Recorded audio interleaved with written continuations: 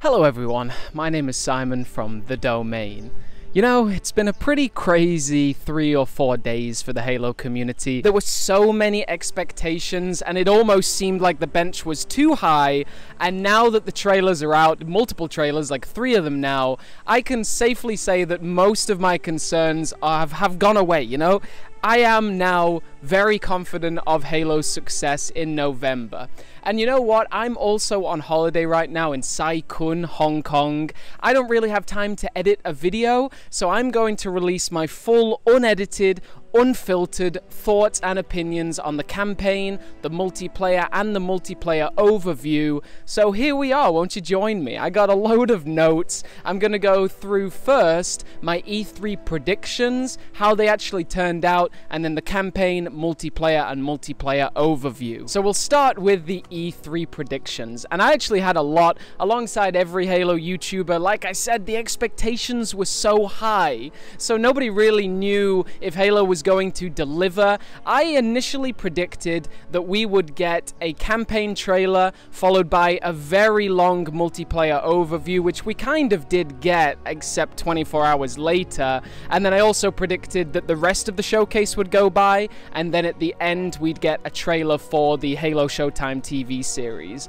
I'd say I was like pretty close on the money. I thought that the campaign would get a little more fleshed out from the trailers. We're still very much guessing about what's going on there, but the multiplayer, yeah, we got a very good idea about like what BTB 2.0 will be, and just the future about, you know, the design and the overall aesthetics of Halo, like the visual direction that Bungie now 343 is taking.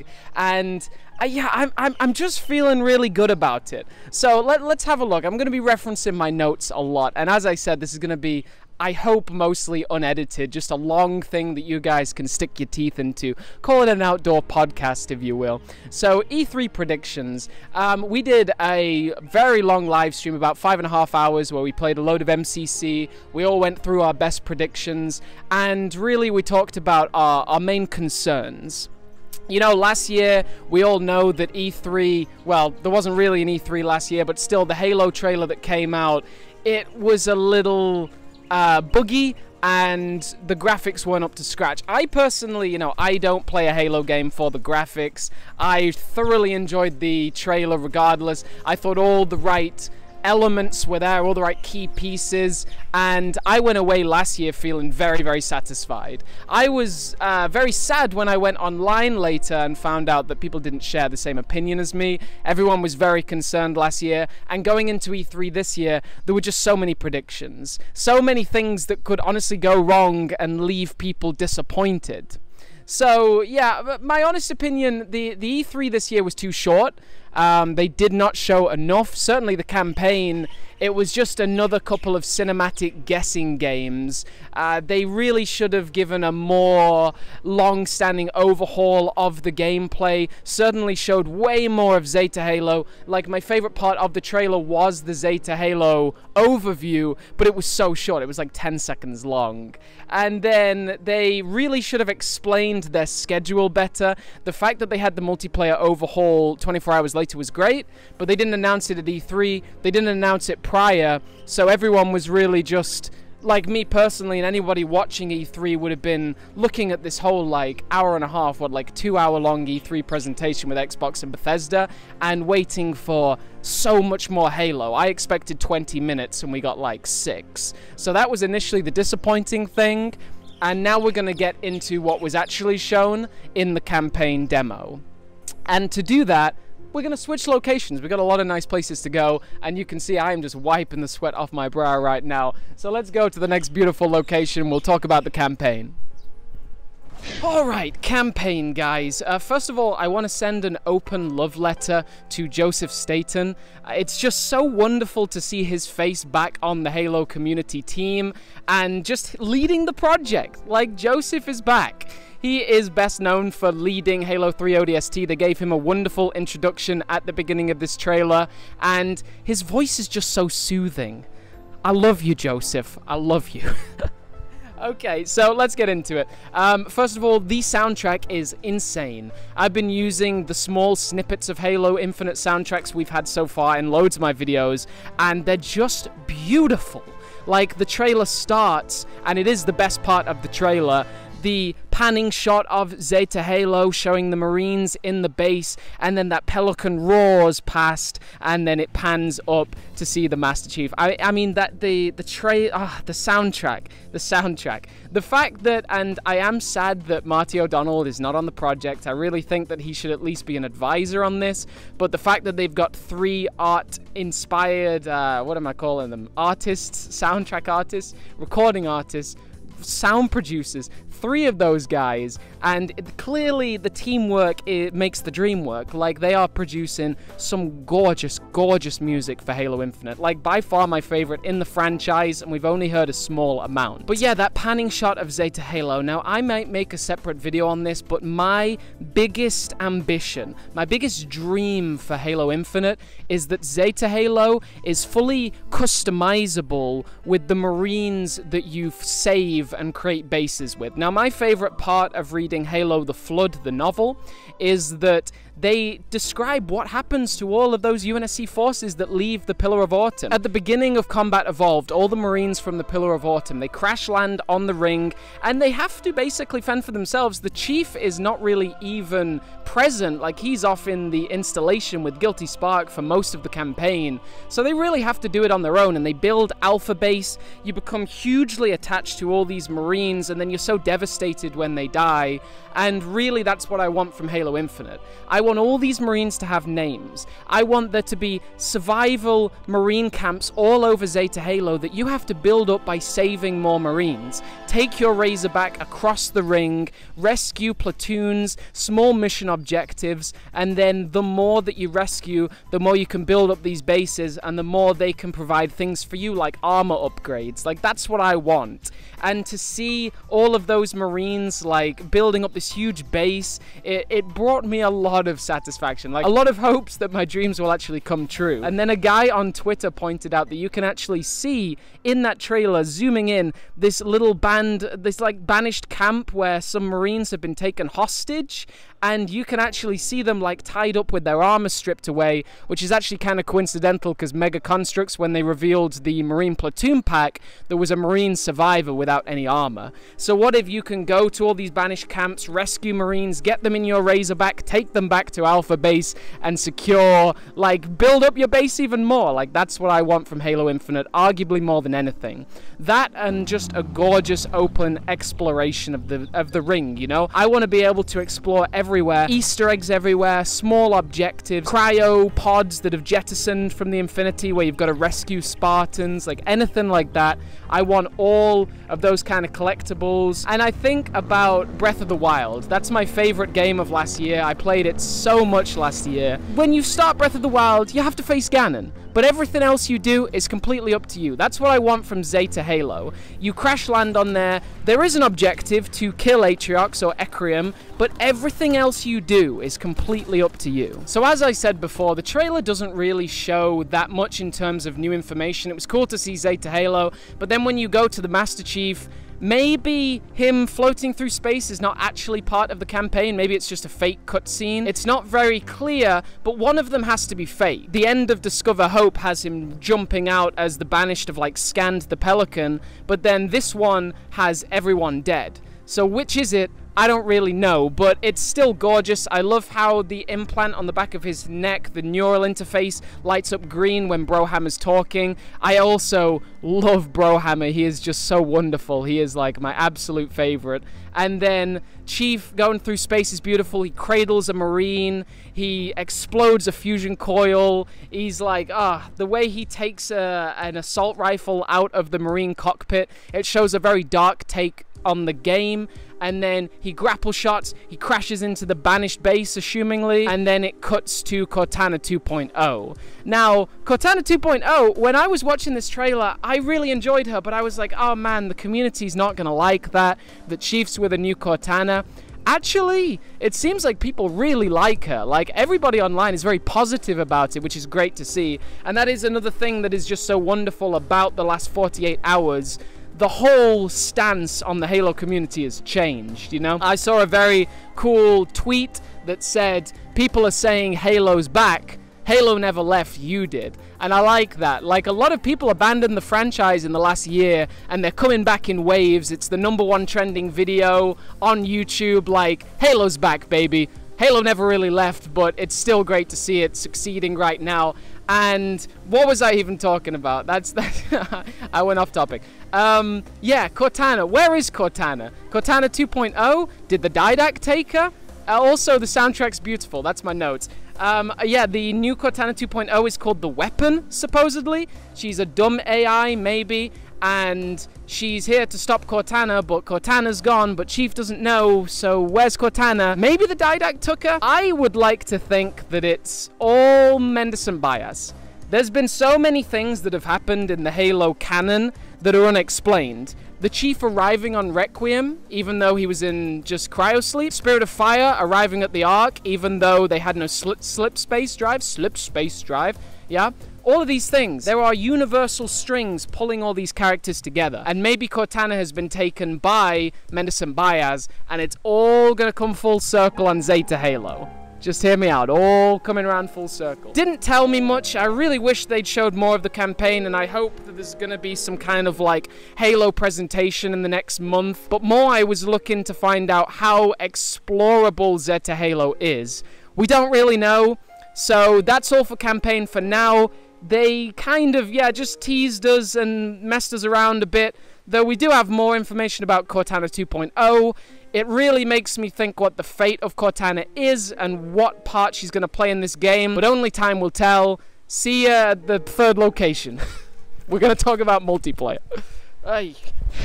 Multiplayer. Now, that's the big question. No. Multiplayer. Now, that's the big talking point. Interestingly, I did a poll recently on my YouTube channel. Almost everybody said that campaign is the most important thing to them, yet multiplayer is where you spend the large majority of your time. So here we are talking about multiplayer because really it has been a turbulent time. In my opinion, Halo 3 was the pinnacle of multiplayer. Halo Reach was exceptional, and then Halo 4 and 5, guess what? They were very good. I really like Halo 4 multiplayer. Halo 5 Guardians multiplayer was not entirely my cup of tea, but I get where they were coming from. Clearly, a lot of people don't believe the same I do, or they don't think the same I do. They don't like Halo 5 multiplayer that much at all. So it's gonna be interesting because we still don't know exactly what's been scrapped. I want to know. I'm falling over here. I'm like crouching on some. God, there's so many bugs. I want to know how many of the Spartan abilities are still in the game. We haven't seen Ground Pound or Spartan Charge, but they could still be there. Yeah, but really we can see how much has been scrapped. And we can see, number one, the art style. Oh my god, the art style. We've got my boy CQB, and ODST is back. Spartan Soldier looks incredible. It was always one of my favorites in Halo 4. All of these Spartans look fantastic, like they really do. We even have a meal in the game. I mean, my goodness. And the level of customization, before we say anything else, just looks like out of this world. Apparently millions of combinations. You can have cybernetic arms and legs. Like, the scale of this is exceptional, just extraordinary. Now let's talk about bit by bit what I noticed from the trailer, what I thought really stood out. I'm glad the sun's gone away for a second. That's at least nice. I just don't like these cocky UNSC like officers. I get it, like you're in the Marine Corps, it makes sense, but like it seemed so like in your face in the trailer. And I hope she, like, I don't know what the name of this character is, but I hope she's more fleshed out in the future. Spartan Palmer, I think she just wasn't liked by people because she was just too aggressive and arrogant and not like humanized at all. So I really hope they do a lot to, yeah, humanize this character.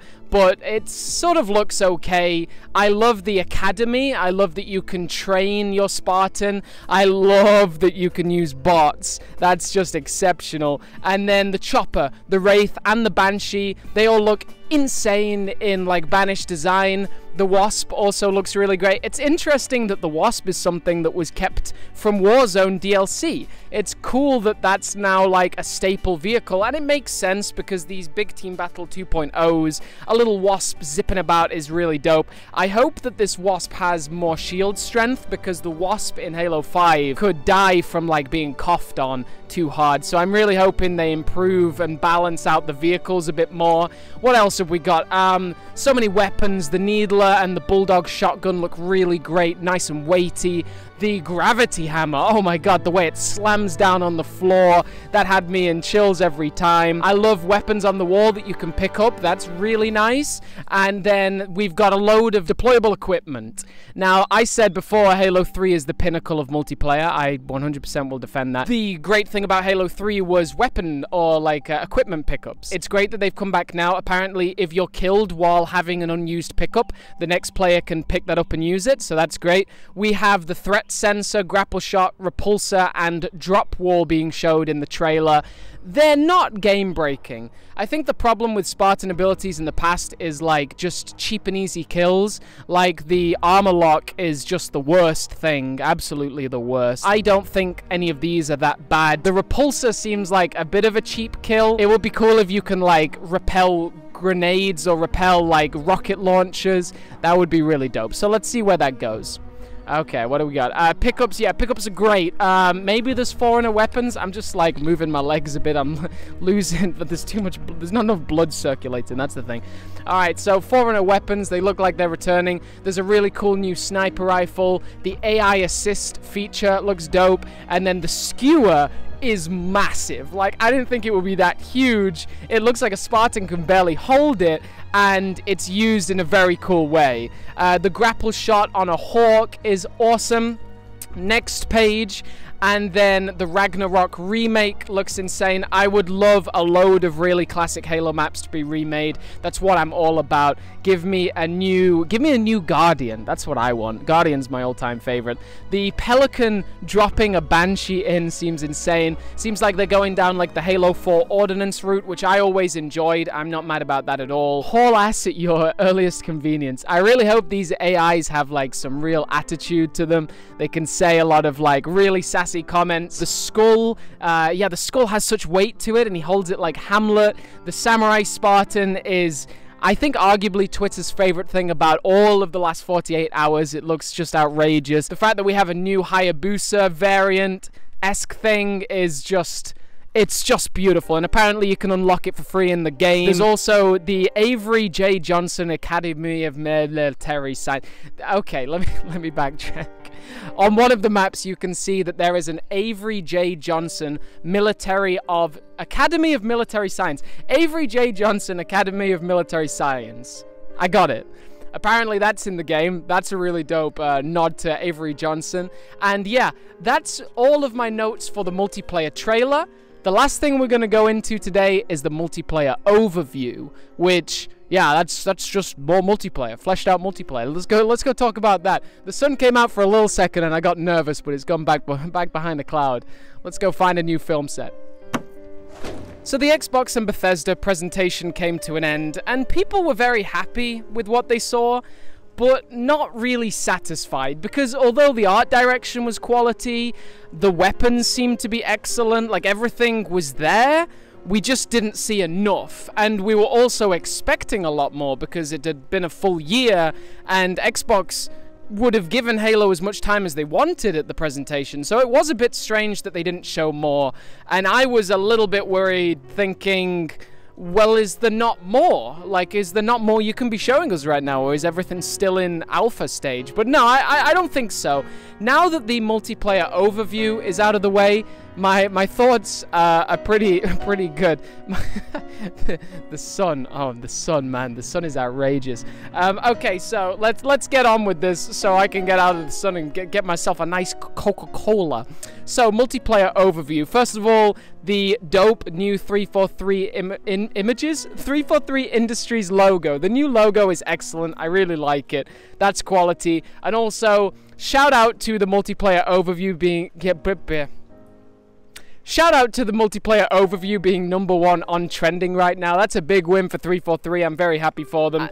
To this one, I'm cheating a little bit. I took a lot of inspiration from Mint Blitz. I would tell you all to go subscribe, but I'm sure you already are. He did a little breakdown of all the key points from this overview, and I'm kind of going to steal that list and expand on it more. The thing that stood out to me the most was the fact that vehicles take damage and perform differently or lose parts of their vehicle, like maybe the wheels, if they get shot in different locations. Hello, plane. So that's really interesting. The fact that you can shoot the wheel or the tire off a Warthog and then it's sort of rolling is really excellent. I love that. So vehicle damage, that's quality. I hope it's for all the vehicles. Let's go through the list. First of all, individual armor pieces. That is outrageous. The sheer amount of things you can do to your Spartan, it blows me away.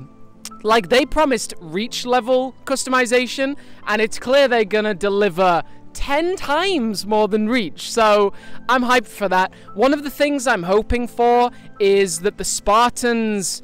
First of all, getting Spartans are not randomized. I don't think they will be, but in Halo 5 Guardians, that was the worst thing for me. I'm hoping that you can purchase them with points, like you can do on MCC, and they said a lot about seasonal updates, so I'm hoping that the more seasons come out, the more, like, themes there'll be, the more you can unlock. I wonder also how much the camera is picking up the beads of sweat running down my face.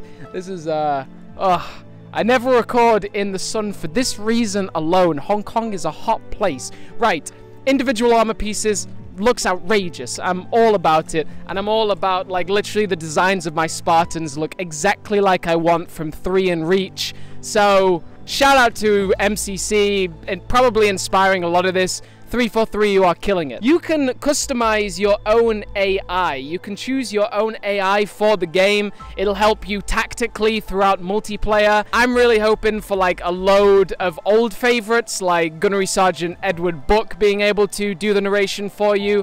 I'm also hoping for a grunt, like a Victor the Grunt commentator would be really fun. Maybe even a brute, like Ecrium, like ordering you forward. That'd be so dope. So customizing your AIs is really cool.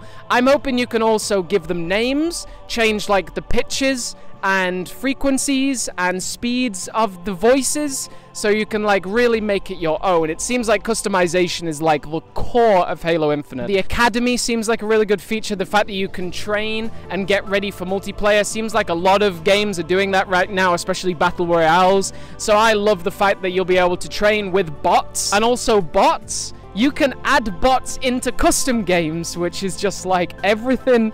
Oh man, I cannot tell you how many times I've seen a request for that.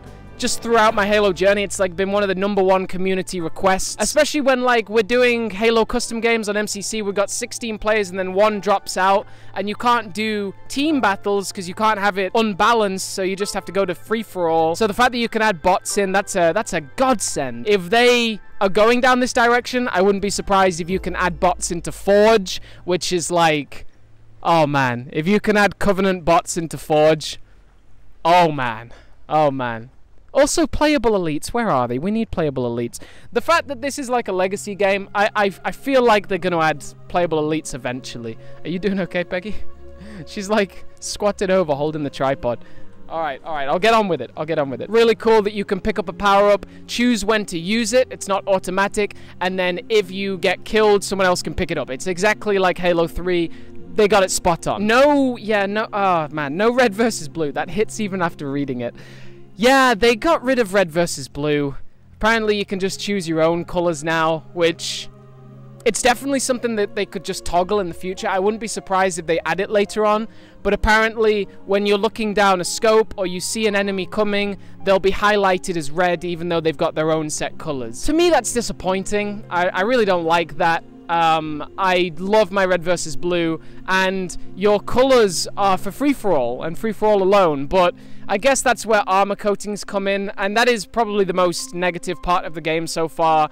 Armor coatings and the loss of red versus blue, the loss of, like, that team element. I don't know, I won't feel like I'm on a team the same, and I don't know, just, like, reflexes, you know. If I'm, like, turning around and I see an enemy, will I just shoot it even though it's a teammate because it's not inherently my color. Like when I start a game, the first 10 seconds, I'm like, I knocked my drink.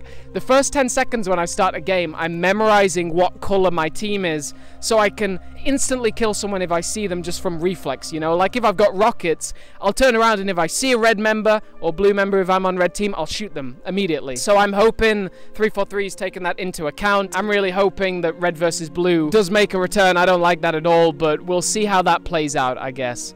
F in the chat for red versus blue. I don't know.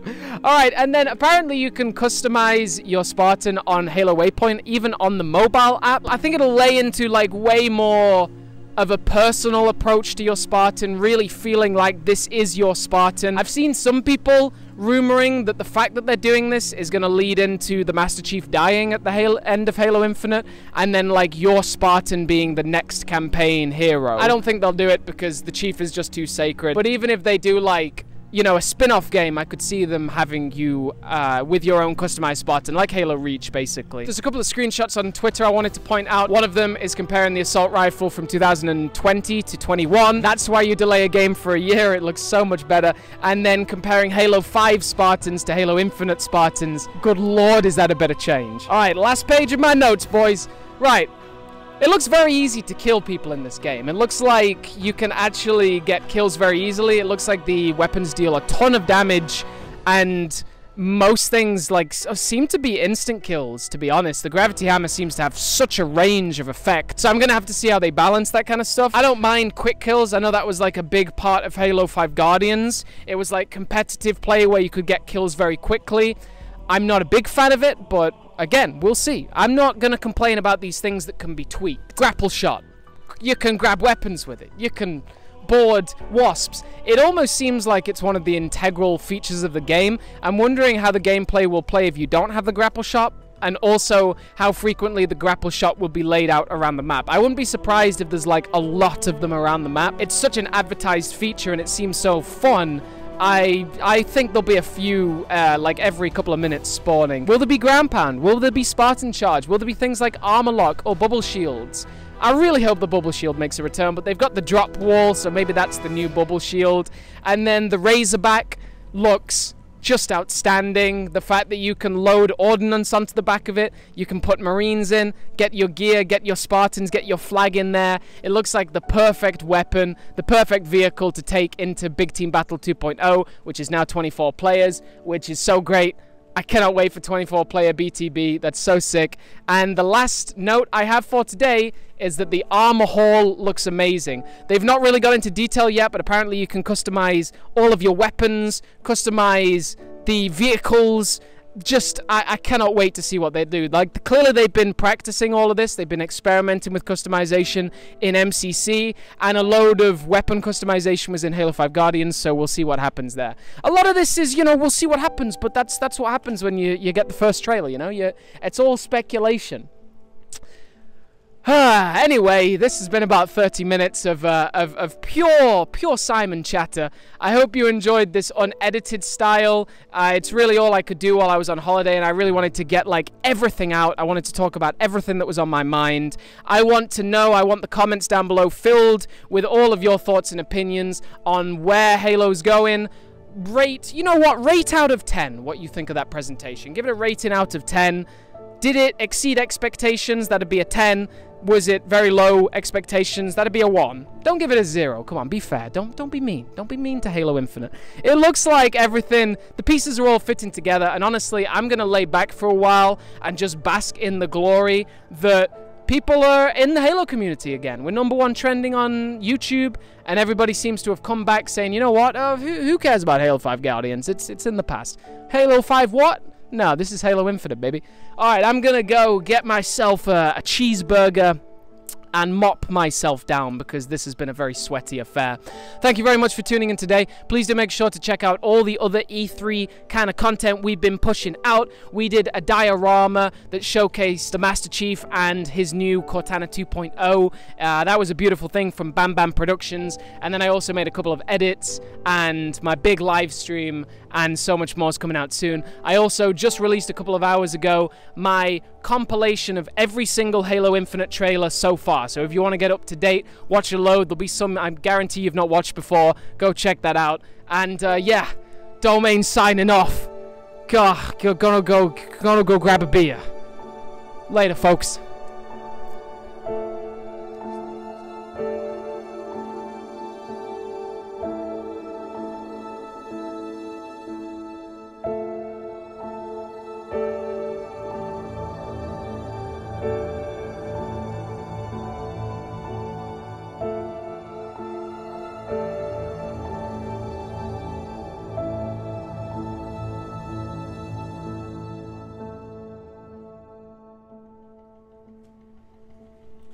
Also, drivable forklift in Halo Infinite or we riot.